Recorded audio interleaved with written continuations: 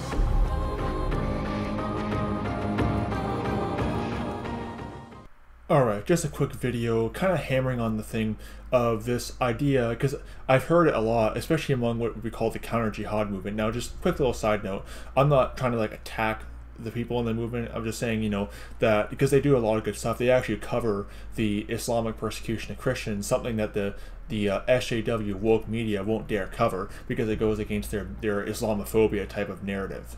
So I am appreciative of them for covering what the media won't. But there is a level of willful ignorance in that whole group about the fact of Hindu terrorism. I saw an article on what was it, Geller Report, where they were it was called the myth of Hindu terrorism.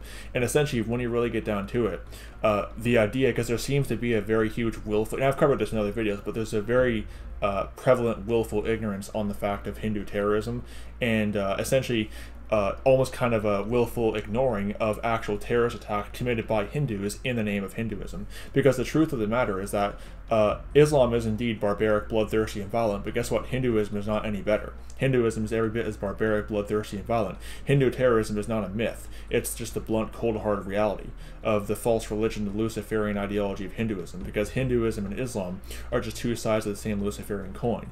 You see, the Muslims have most certainly persecuted non-Muslims. That's true. I mean, the Buddhists, the Christians, obviously, they're the most persecuted group in Muslim countries. The Hindus and Sikhs. And by the way, too, I'm not promoting any false religion, because that's another kind of issue I see with the whole counter-jihad thing, is pretty much anything that's against Islam is good. So essentially, false religions like Buddhism, Hinduism, and everything else are good because they're basically fighting against the Muslims. Well, you know, it's essentially this enemy of my enemy is my friend mentality, which I try to avoid. But essentially, persecution of non-Muslims, but then they kind of overlook the fact that Hindu persecution against non-Hindus is very prevalent. See, it's not just simply Hindus going against Muslims. The reason why Hindus are going against Muslims is because they're non-Hindus. So it's not this kind of thing of, oh, we're going to form some kind of alliance against Islam. No, they've targeted Buddhists, they've targeted Sikhs. Again, not promoting false religion. I'm just saying that to act like Hinduism is some kind of alternative, you know, peaceful alternative to Islam is not true, because they've been persecuting Christians, obviously, Buddhists, Sikhs, pretty much, you know, atheists over in India. So it's every bit as, you know, you could say terroristic as Islam. Again, I'm not promoting this sci-fi false religion of atheism, or, you know, essentially the false religion of Buddhism, because it is definitely a false religion. But it's just showing that Hindu terrorism against non-Hindus is a very prevalent reality. You just go to India and try to make fun of the Hindu gods and see if you don't lose your head. Because I've shown other videos where they are going to kill those, they already have killed those who have criticized or insulted Hinduism or Hindu gods. It's no less terroristic and barbaric than Islam. Because guess what? All false religions, Buddhism, Hinduism, Islam, Roman Catholicism, guess what? When you're of the father of the devil, guess what? Proverbs 8 verse 36 and John 8:44. Death worship. It's all about death. It's all about bloodshed.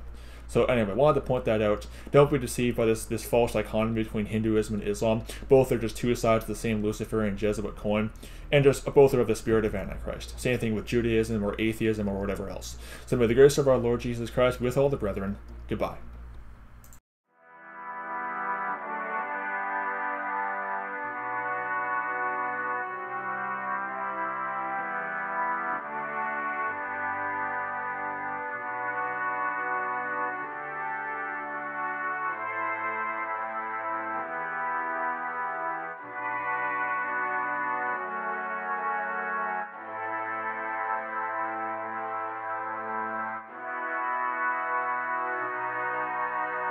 you.